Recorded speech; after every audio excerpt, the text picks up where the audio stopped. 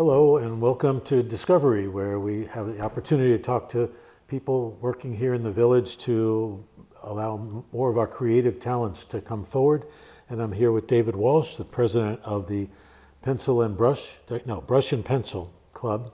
And David, just a little bit about your experience here and your time here in the village with the club. I've been here in the village almost 5 years in June, and I've been part of the club probably 4.5 years, and then became the president September of 22. And since then, because there was talk about if nobody stepped up as the president, that they would lose the club, they would shut it down. So I wasn't going to let that happen, because a lot of people store their art here in the lockers in the studio, and it's a great place to do painting, watercolor, pencil, you name it, whatever kind of art that you're doing. And it's a great place to meditate doing your art. Okay. So about how many people are in the club at this point? Right now I'm counting 51 members. 51, excellent. And by being a member of the club, you get access to the studio, which we'll show people around a little bit later. Yeah, you have access to the studio. You don't absolutely have to be part of it. You can come here for classes, watercolor or acrylic, oil painting class. But it's better to be part of the club, because then you get on the distro and you know what's going on. Sure. Is there a club membership due? Or club membership is $15 a year, paid at every May. We just had our art show a week and a half ago, which was very successful. Yep. Every year we collect the dues, and if you have a locker, it's $5 extra. Very good. Planned activities, it's not just people coming in here and doing their art. Maybe you want to talk about some of those classes and the ways people can get involved in that. Well, today is Wednesday, and at 1:30, Lorraine has her class. She teaches oil and acrylic, and from 1:30 to 4 p.m. So whatever medium you're working on, whichever, if you're bringing your acrylic work or your oil painting, she'll help you with that. And then Ed Little is a permanent fixture here, Friday afternoons from 2 to 4. He was a professor of art, has 40 plus years experience, and will teach you and guide you with any medium that you're working with. He knows all of them. Here as a resource. He's here the minimum is 3 people, and people pay him directly for his expertise. Oh, okay, so it's more one-on-one, if you will. Yeah, so a minimum of 3 people on Friday afternoons, and he'll be here. And he's also doing a lecture series called Talk About Art, starting on June 12th.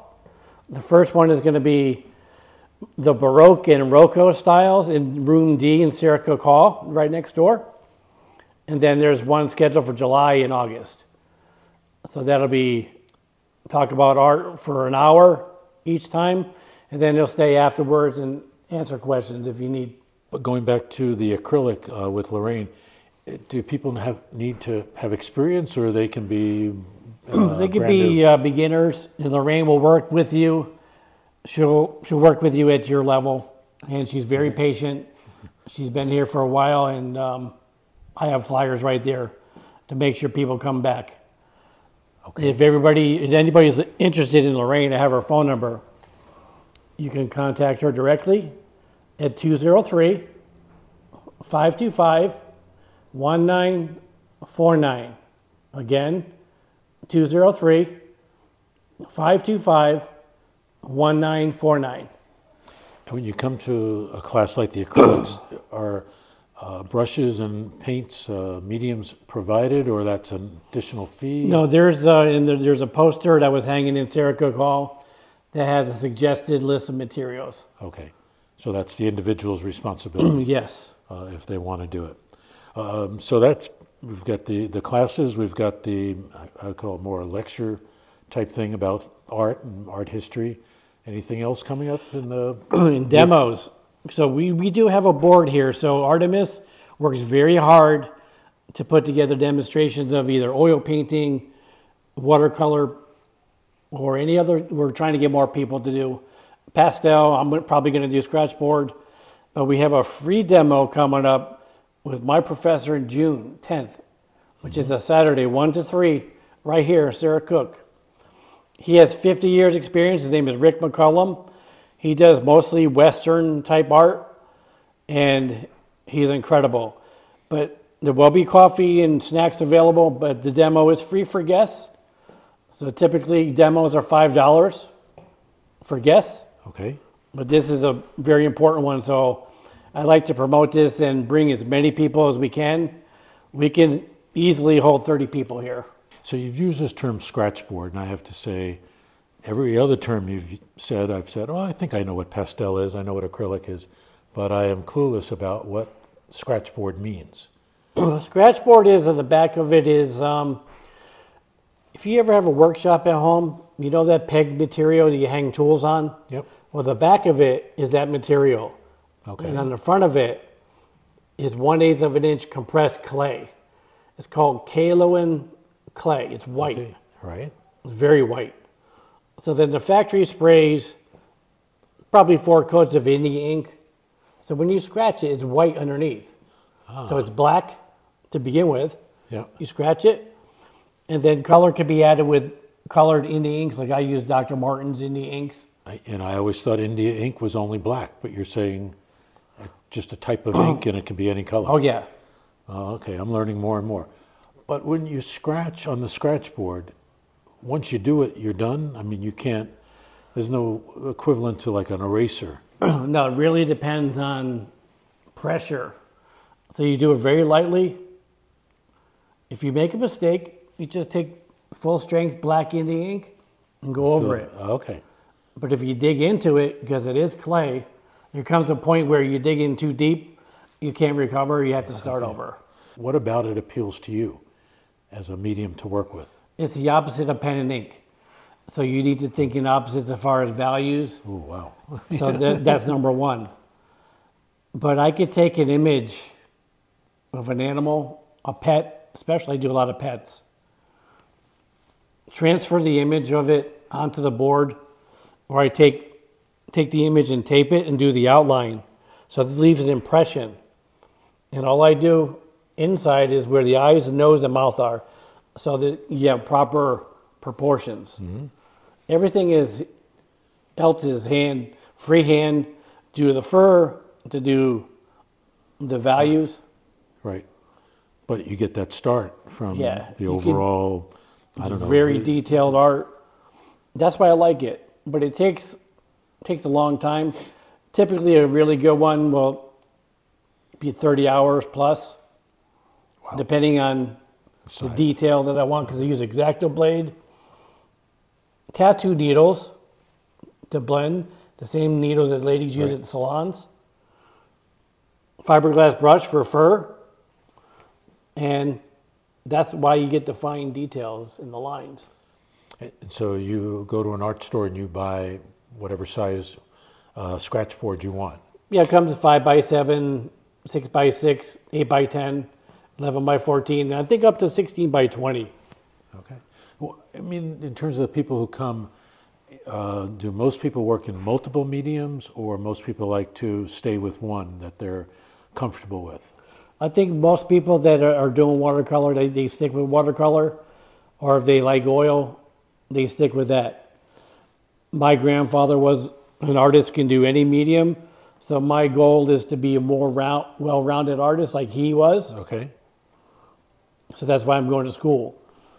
And so, well, and maybe you want to say a word or two? You're going to Pear Art College. They're located at the UB campus, University of Bridgeport campus in Bridgeport, Connecticut. They bought a building there, and they're growing, so that's why they moved from Hamden. And I'm in the bachelor's program for illustration. And that's going to take you another couple of years, or? I think by 25, the fall of 25, I'll be done. All right. If I go continuous, spring, fall, spring, summer, and then till 25. All right, so everybody can put it on their calendar to come to the graduation. Very good. In terms of going to get materials, what do you advise? People can get this, like the scratchboard and the paints here in town, or? Well, you could go to dickblick.com, because if you go to Amazon, a lot of times it's more expensive. Okay. Go to dickblick.com. There's a couple other stores like Jerry's. A lot of people in the club know about Jerry's art supply, but Dick Blick has a discount that surpasses Amazon, believe it or not. Okay, very good. Well, before we show people around the studio, just to remind them, it's over here in the Stables building behind Fireside, and people are welcome to come in and take a look. And you know, that's the best way to find out the amenities that we have here in the village. You need to go in and see them to understand how lucky we are to have them, but then take the next step and take advantage of them and participate either by being a club member or attending some of these demos or lectures that David's been talking about. Okay, so David's going to show us a little bit about what Scratchboard looks like and how it works.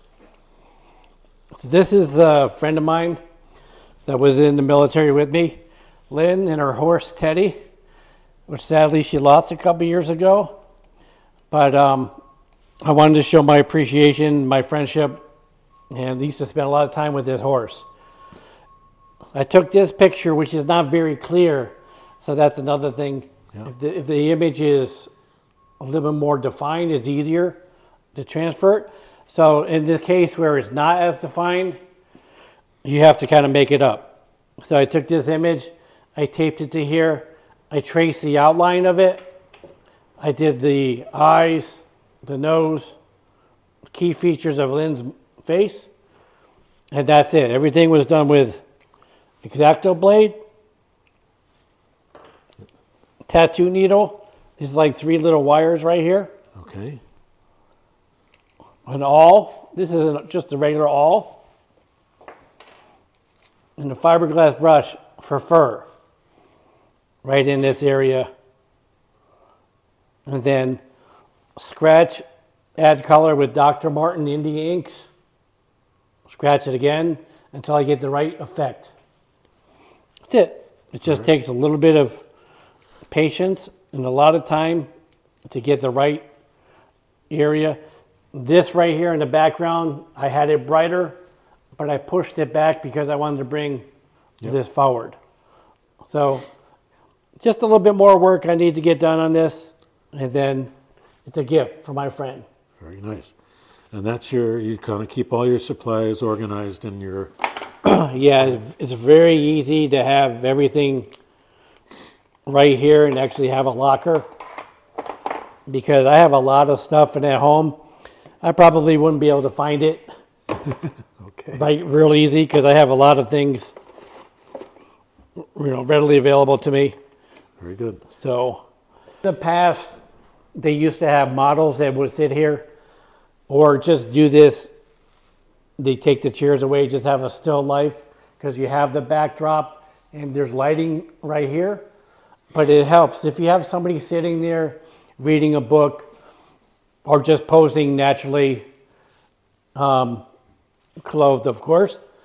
And they would do that and just do like a study for their human figure. Okay. Good. This right here is for artwork, to store it in these bins while it dries.